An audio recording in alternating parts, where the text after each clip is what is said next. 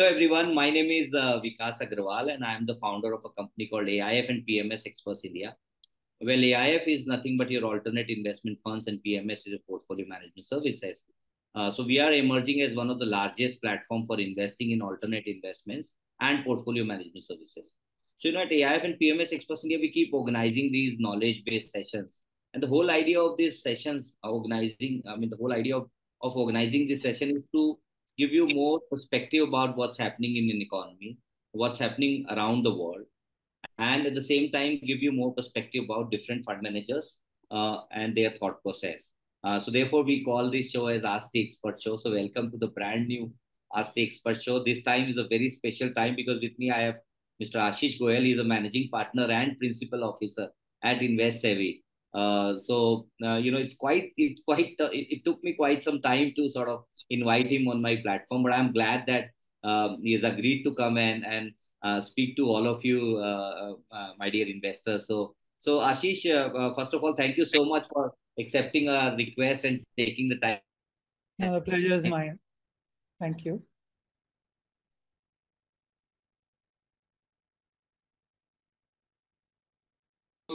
Let me just have a minute of yours to introduce Ashish first. It is absolute pleasure of mine to kind of introduce him. Well, I know Ashish. I follow him on various social media, and then he comes on CNBC more often. But however, what I'll do is I'll quickly introduce. So he holds degree is a BTech from IIT Kanpur. He's also studied from IIM Kolkata. He did his MBA, and then he further went to do his MS in computational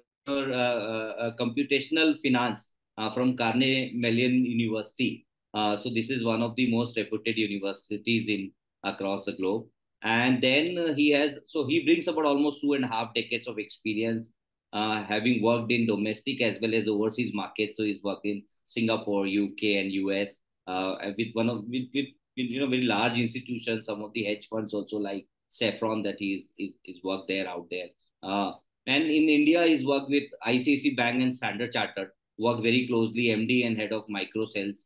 So he was heading the macro sales as an MD out there. So he was very passionate about equities, and that made him to start this fund. So his fund featured in top 5 funds for 2023 by Money Control, giving 80% returns in 2023, and has been consistently outperforming the benchmark quarter on quarter. So it's like a top quartile PMS that he runs. So apart from this, he's married with 2 kids. He enjoys traveling, and traveling gives him more wisdom to sort of think differently. So he believes in solving a lot of puzzles all the time when he's free, and he of course prefer to play bridge and likes to eat a lot of food. So with that, today's topic is we're going to start the session. The topic is it's beyond the so-called the 4 boxes that you click. It's beyond investing is beyond the rules and paradigm. So idea is to understand and read his mind and understand the kind of wisdom that he going to share with all of us. So I'm really looking forward for this session. So once again, thank you for accepting the request, Ashish. The pleasure is mine, and thank you everyone for joining in. Clearly, equity markets have been and India have been very much in on everyone's mind of late, especially with the kind of spectacular returns which people have been getting. Now, let me just take a step back and let's look at, I always believe it's good to first do a 30,000 feet view and then zoom into where you are going. That kind of gives you a larger perspective to where you are. So at the risk of you knowing some of this, let me talk about a few things. First, let's talk about at a macro level, why India? India clearly is a growth spot on the global setup. We are also getting benefit of China plus one. The government has had a lot of policies and has been investing in infrastructure. There's a huge push for digitization. All these things obviously feed into, like if you have a GST structure, which is now working well. So all these things kind of feed into growth in the long run and make markets more scalable. because always developed markets people have this issue around third world countries or emerging markets that is the regulation okay, is infrastructure fine and all those things. So India has been really investing in that. The demographics for India are great. So you've got a large, young, growing population. And also amongst that, so you have skilled labor at one end, and at the other point, you also have a rising affluent population. Now, right now we have about 60 million people who are earning more than $10,000 a year. But in another, a study by Goldman says that in the next 3 to 4 years, that number is going to rise to 10, 100 million people. So 10 crore people. Now, the point is, if you have that many affluent people coming in, there is a consumption story which will pick up. Obviously, as I said, stable government and regulatory environment and being well placed globally helps. And one point which is more data-based is that for the other three economies which have hit 5 trillion GDP, they have had the largest bull run between 2 trillion to 5 trillion GDP growth. So if you look at China, it took 5 years to go from 2 trillion to 5 trillion. And they grew 4 times the markets. The equity markets grew 4 times at a compounded rate of 30%. US took 11 years from 1977 to 1988. It grew 15 times, again at a compounded rate of 30%. And Japan took 8.5 years and it grew 14 times at a compounded rate of 40%. So India, if it is going down that route, clearly has a decent way to go. We've actually only grown, say, at around 11 to 12% CAGR since we hit 2 trillion. So if we are to get anywhere close to 25, we are in for a huge bull run even going forward now. So that's why India. Now let's look at the setup in India. So what are the asset classes? You have debt. Now pros are like whether it be mutual funds or savings accounts, they are predictable. You have your principal, which is mostly protected if you're not taking any credit risk. You get your money anywhere between T+0, which is for savings account, to T+3 or 4 on various debt funds. So it's fairly quickly available. And it is obviously required for payments, so people will keep some money in savings accounts, etc. Though cards can replace it. But on the cons, it is hugely tax inefficient. In fact, under the new regulations, even debt mutual funds, etc., or FMPs, etc., which used to be a lot more tax efficient, have actually become not so efficient anymore, and they do not cover inflation. So it's basically, you are going to lose money in the long run. So ideally, even if you want to invest, you should be mindful of what you're getting into. You will definitely lose money in real terms if you put money in debt over the long run. Next is, real estate. Yes, it's a physical asset. You can use it. It typically in the long run covers for inflation. But the cons are that, it's illiquid, requires large ticket size.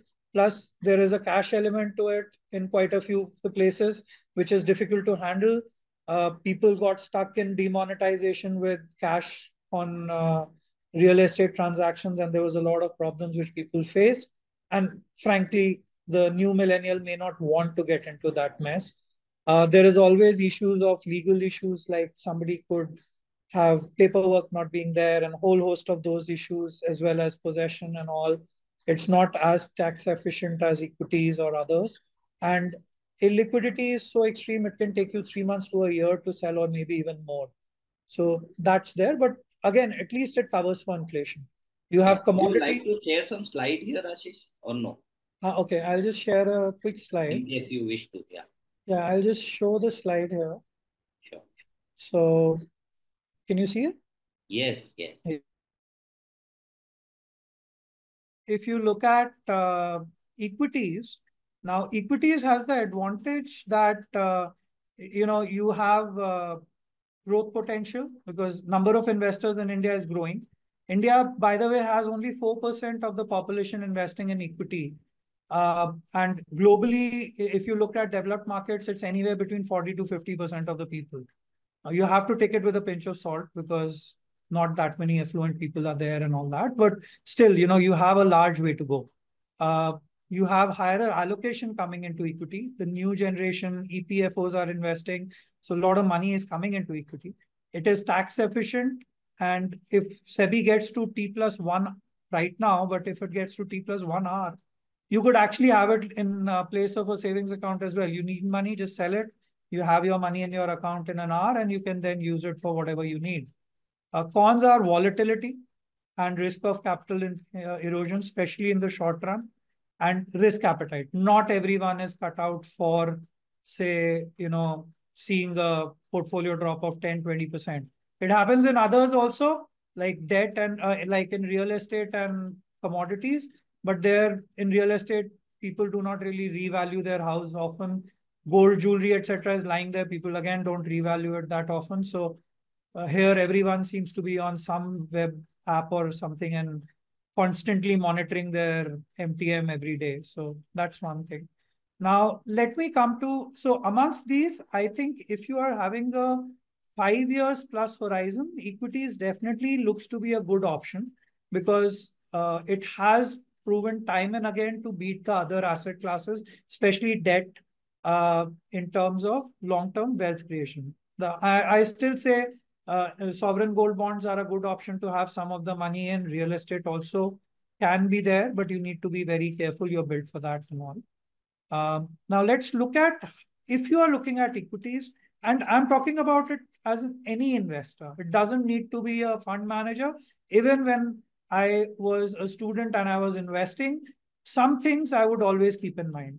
You always try and get into some stock, identify a stock where there's a compelling story or a move. So firstly, you should always look at having a strong reason to invest and then carry out relative valuation. You should always try to understand why you are investing in a stock. So, even if somebody tells you, I want to, this stock is very good and you should invest, please keep in mind that unless and until you yourself are convinced, you will not be able to make the most of your investment. So always try and understand what you're getting into. We do an intrinsic valuation after that, where we get into much more detail and get a margin of safety for the stock. And finally, we look at technical analysis to assist our decision. So the decision is always based on fundamentals, but once you've decided, you can use technical analysis to decide the timing a little bit. But believe me, in equity markets, nobody really gets the timing right, irrespective of how adept the person is. There's always a piece of chance there. So we believe get in right fundamentally and invest. And in the medium to long run, it will be a good investment. Now, let's look at the rules and sometimes beyond. So what happens is, if you look at, people say, okay, you should follow rules and rules for investing are important. Yes, rules for investing are important, no doubt about it. So we normally say that you should invest in value stocks because our experience has been, especially when the market isn't going crazy shooting up, value stocks generally tend to do better than very highly priced stocks. Also, like for example, Twitter, which listed in 2013, did really well as a company, but was a poor investment because over 10 years they literally gave no return. So because all the growth was already priced in. Then next, we look at debt.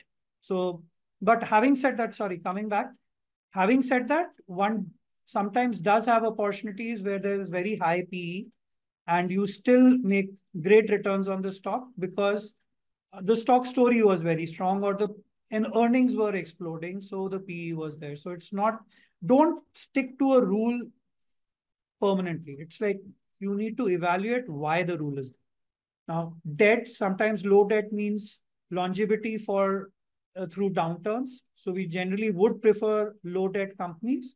But what you also see is that sometimes in cases of turnaround or in cases where the company has gone through a tough patch and has got badly beaten, even though debt could be high and the company is in a tough spot, those could actually be some of the best investment opportunities. For example, CG Power was hugely leveraged, was going through a really tough time. And when we bought the stock, and that stock has gone more than 40 times in the last 3 years. So, and when we got into it, PE was crazy or non-existent as a negative, and your debt was sky high, but it did give very, very good returns. Uh, Flexibility in size, don't be bound by any particular size. So we believe you should invest where there is value, whether it be small cap, micro cap, or large cap. You need to be convinced that there is value in the stock. Margin of safety is a rule I think we always like to stick to, because it does give you some comfort. Having said that, it is for very high growth stocks, sometimes it's difficult to gauge that what is the rate at which you are getting in. But those are basically some of the rules and how you might have a difference to that. Now let me come to some special situations, because rules do have cases, and this is like not just rules, this is something stepping outside rules.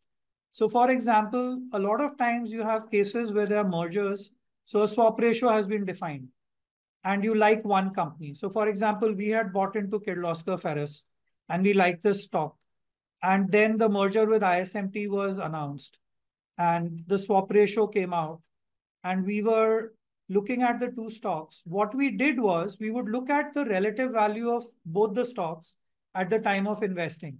And what we found at one point was that there was a significant discount which was there on ISMT vis-a-vis Kirloskar.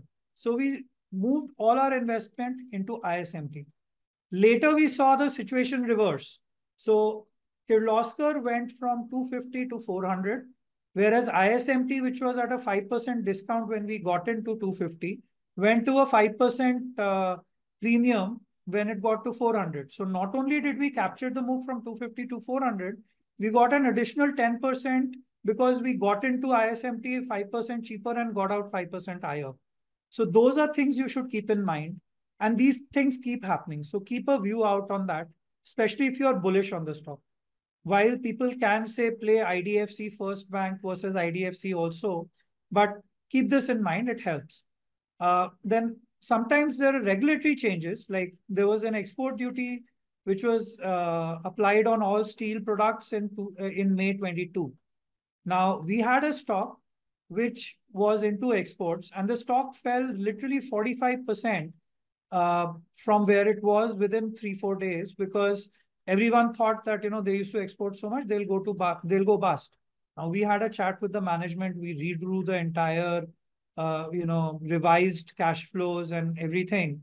And what we realized was that that price was absolutely crazy. So once the price stabilized, we actually started buying in and doubled our position. And that stock is 3.5 times or 3 times where we bought in the second time. So overall, not only did we make about 70% on where we had gotten originally, but because we averaged, our return is more than 150% on that stock. So you should always understand if there is market, paranoia or insanity creeping in. Separately, sometimes you can have tactical plays.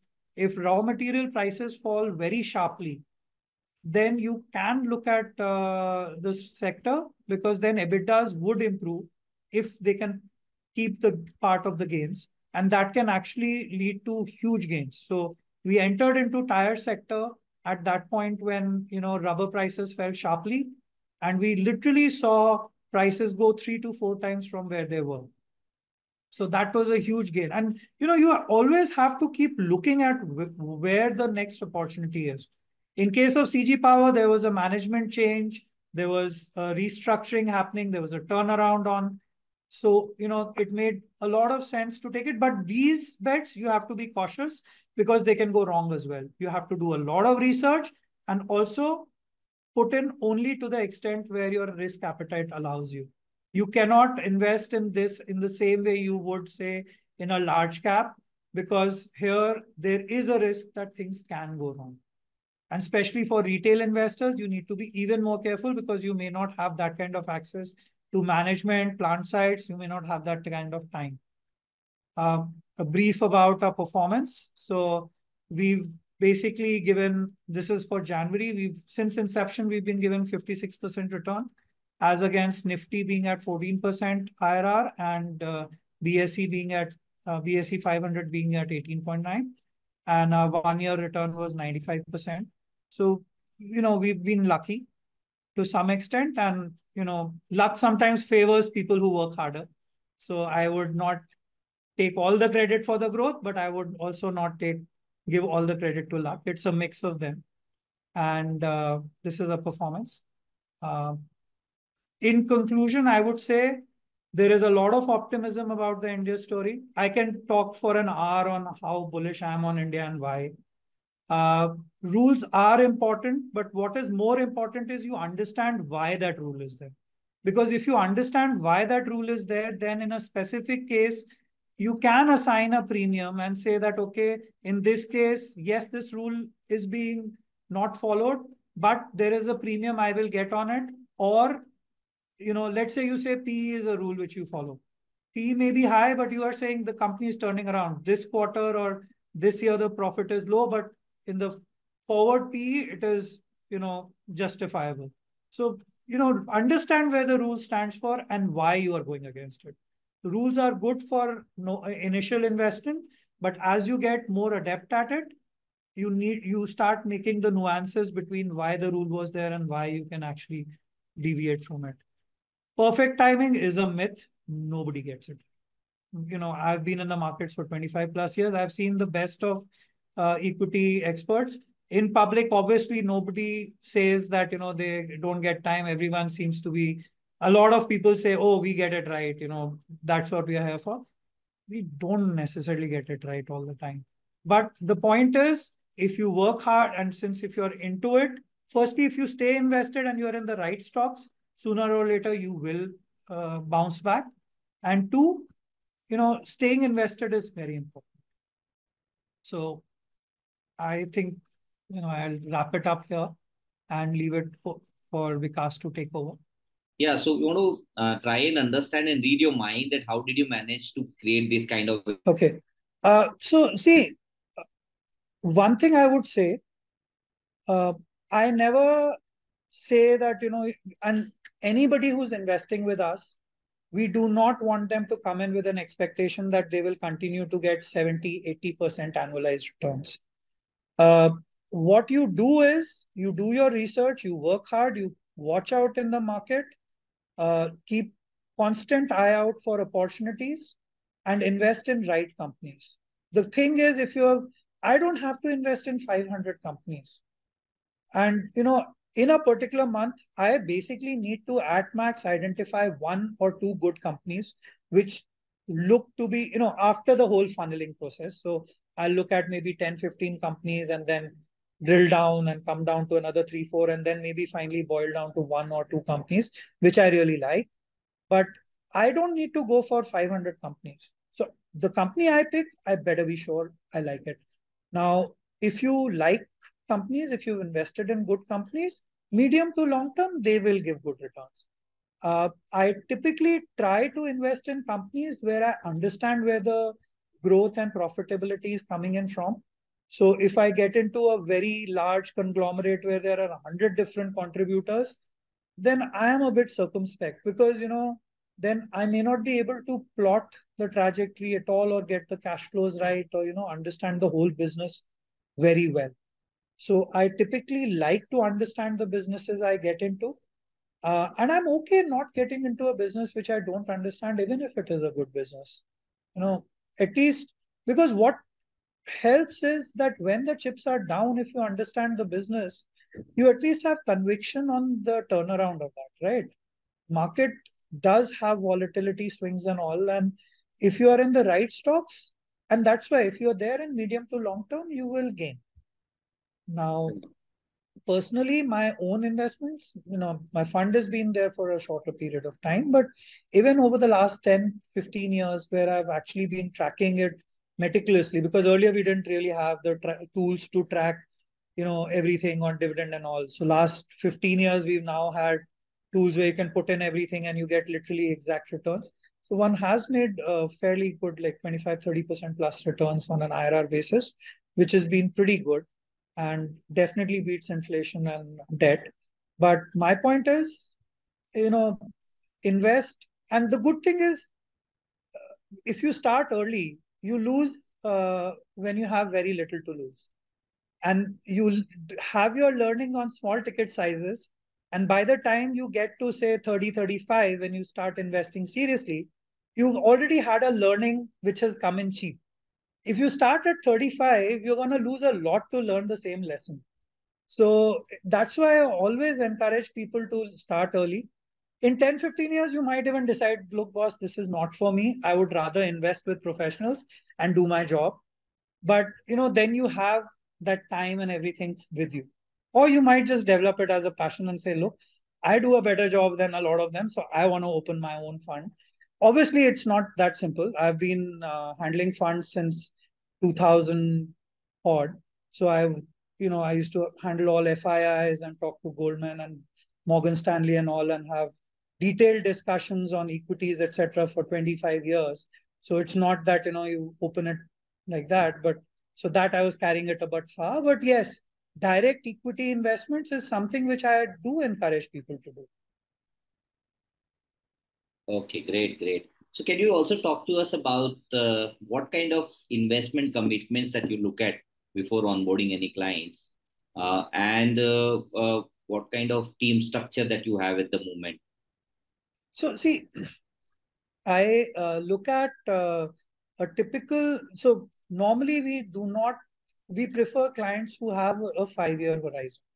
Reason being that in any growth story that we invest in, uh, while some of them pay off much earlier than expected, sometimes it takes time. So I split my investments into tactical and momentum based and long term.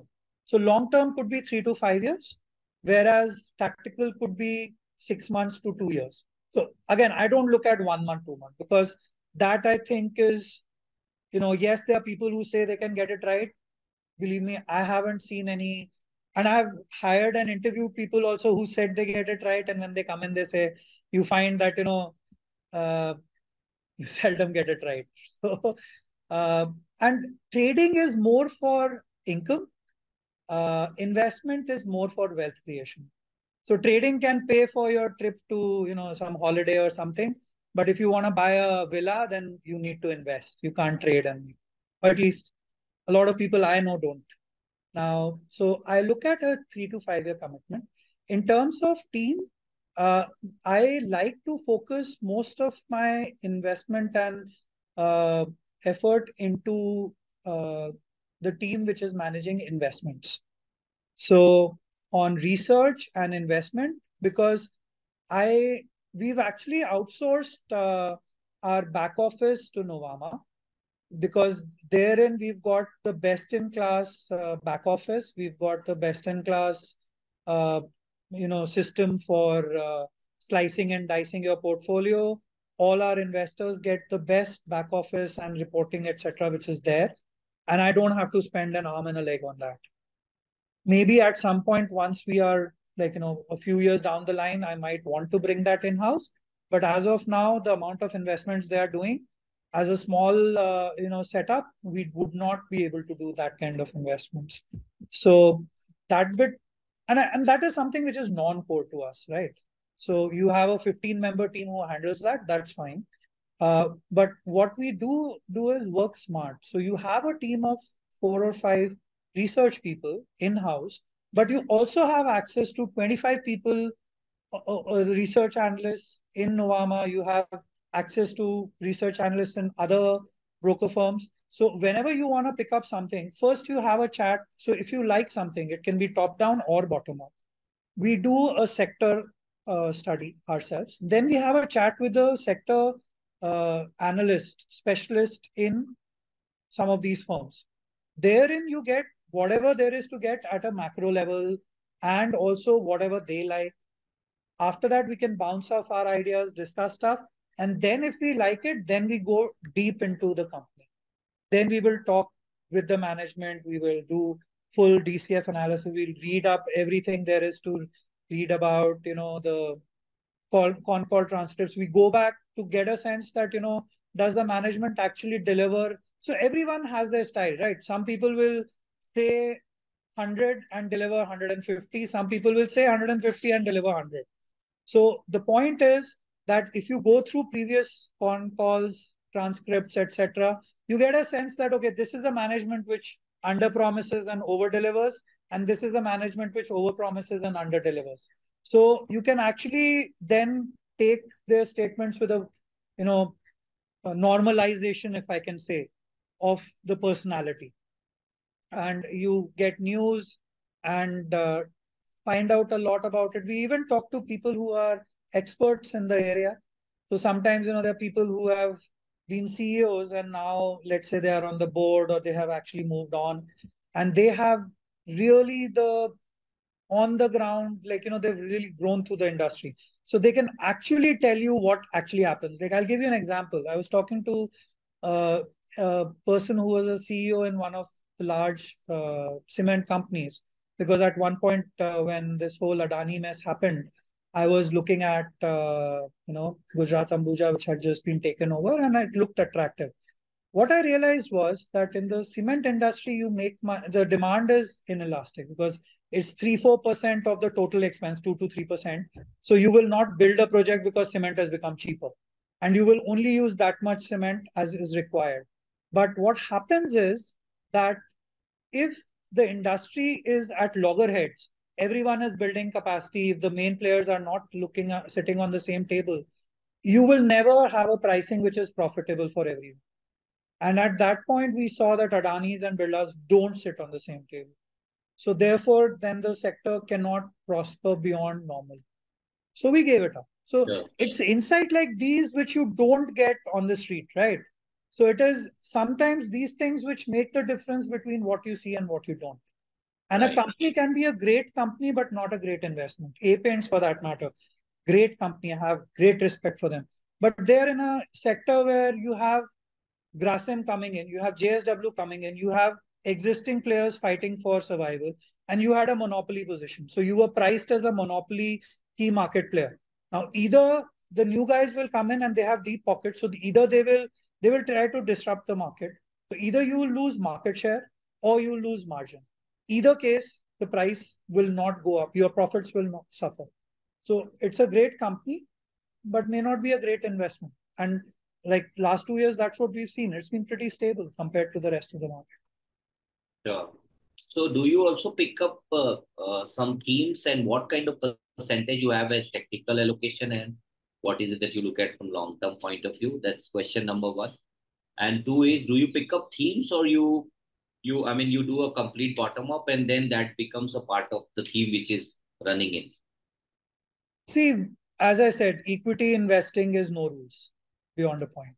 So at any point of time, I never have this that, okay, this is 50% here, 50% there. It depends on how attractive an opportunity is looking on momentum play, how attractive opportunities in long-term growth are.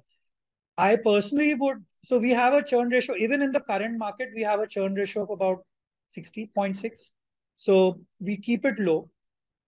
But at the same time, the idea is that it depends on how good we like the idea is. And it can be top down or bottom up. So sometimes there are companies which come in and see, people try to say that, this is bottom up is different and top down is different. If you really look at it, the really good ideas are when top down and bottom up come together to the same place, right? When you have a great company in a great sector with large, very good tailwinds and little headwinds. So the sector is well placed and the company is, doing, set up for growth. That's when you get the real kicker. So having said that, typically, I would say anywhere between 50 to 70% of our portfolio, I would like to keep in growth, which is long term. And the rest, 30 to 50%, is in companies which we would possibly buy and sell. But there again, it's 6 months to a year. So it's not like immediate. And, so we like to give it time. So that's As there. a And we use both bottom up and top down. So sometimes we like certain themes and sometimes we like certain companies. So we might meet a company we are really impressed by. So what really excites me is when I see a company which has put in capex and the revenues are slated to, really grow huge. Now, and that is where the benefit of being in small and micro and mid cap comes in, because small cap or micro caps may not actually be tracked that much. So you might have a company which might be growing 5 times in revenue in a year's time, but people might not be buying it because it's not a great proposition, because people haven't heard of it or they haven't tracked it. So that, and also like if they are, let's say, 1,000, 2,000 crores, the large players will never invest in that because they will start looking at companies after they are like 6, 7,000 crores at the very minimum, because the size they need to buy means they can't look at smaller companies for their. And though that is where you can get real gems, because you would have a company like there's one company in our portfolio where we know the revenue will grow from say 25 crores in the first half of this year to almost 200 crores this year and 300 crores next year. So, that kind of growth, and it's profitable. And we've done a lot of research. We know that it is like, happening. But the idea is that because we've already seen 100% growth in that sector and in that company in 3 months. And we are holding because we think it's going 3 times from here. sure. So that, and sometimes you go sector down. So like we like the tire sector because of the raw material prices and all that. Then we went top down. We saw which companies make sense.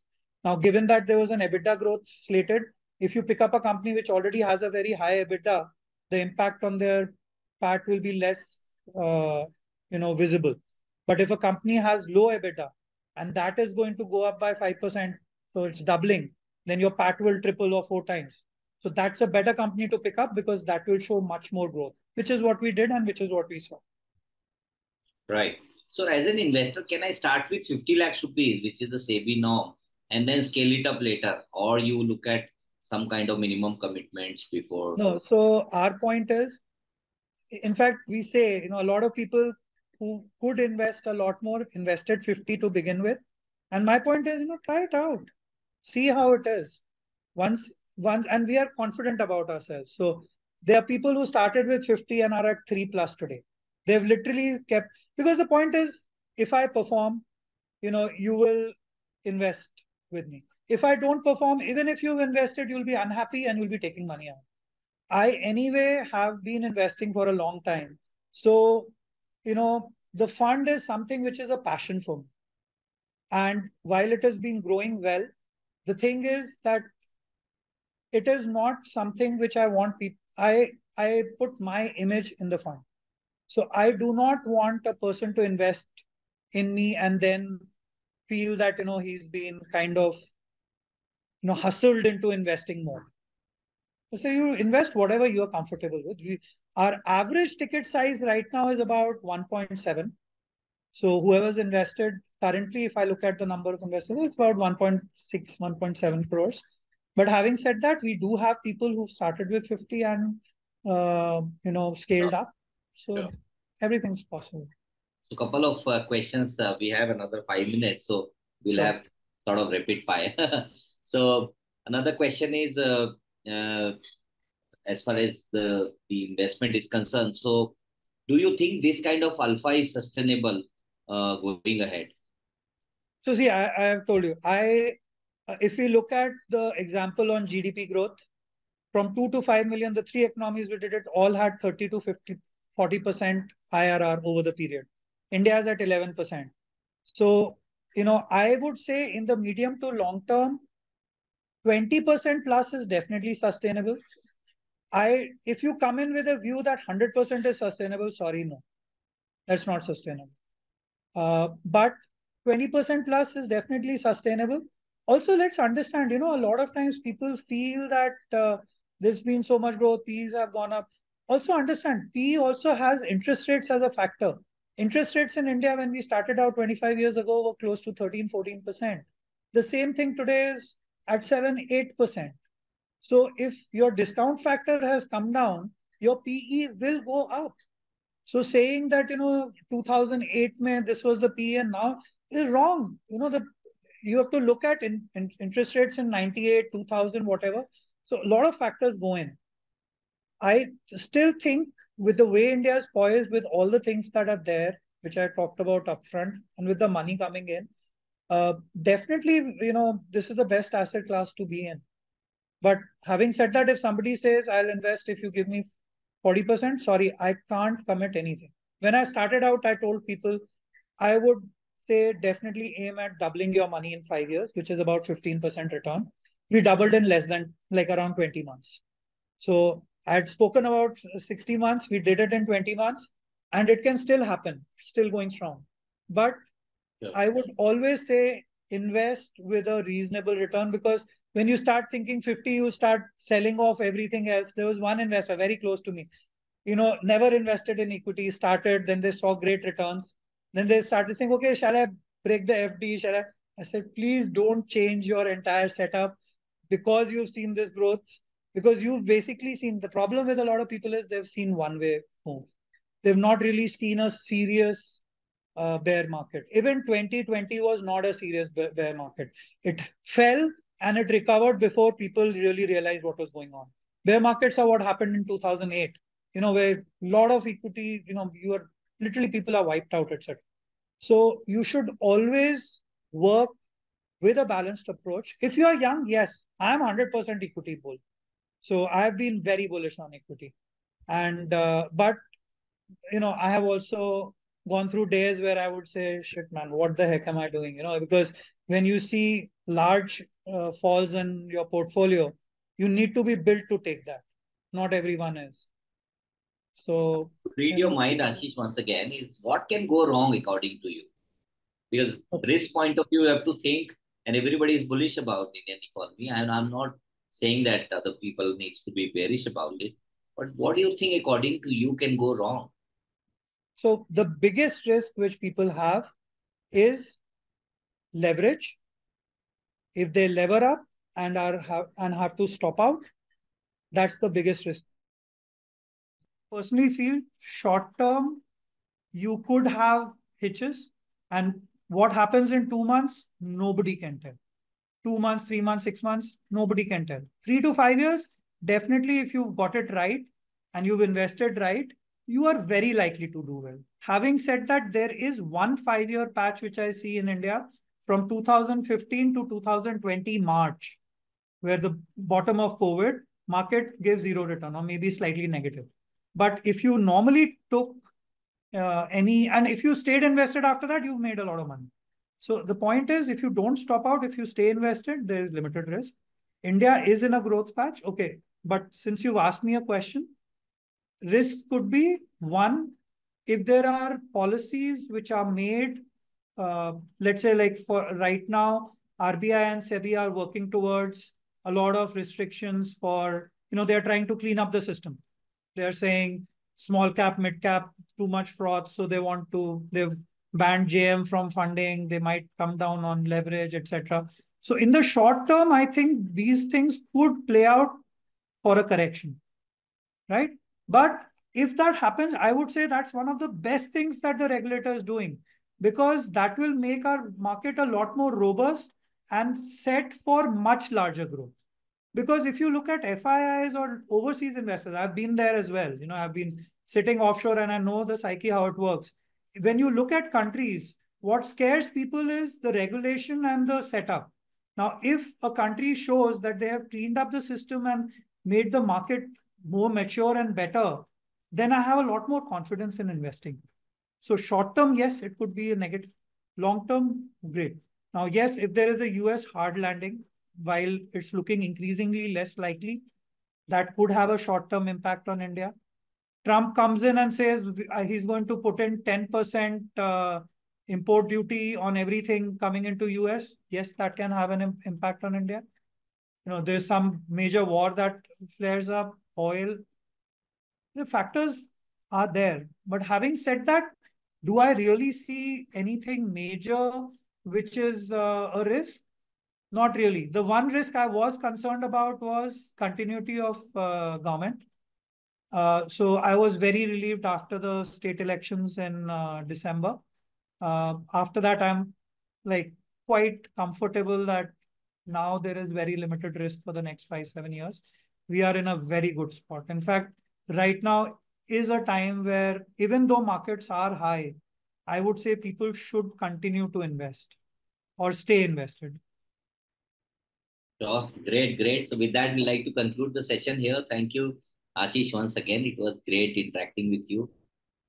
We learned a lot today about investing through your eyes. So thank you so much. Sure. Let me just share our contact in case somebody wants to have it.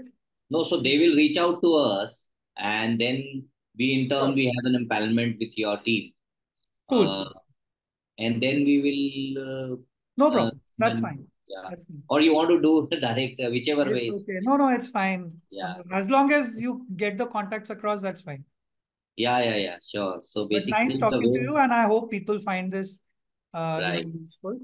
Yeah. So the way we built up the platform is that we work as a platform, in that sort of interface between the manufacturer and the investors, because we try and analyze their risk overall and then basis that allocate funds.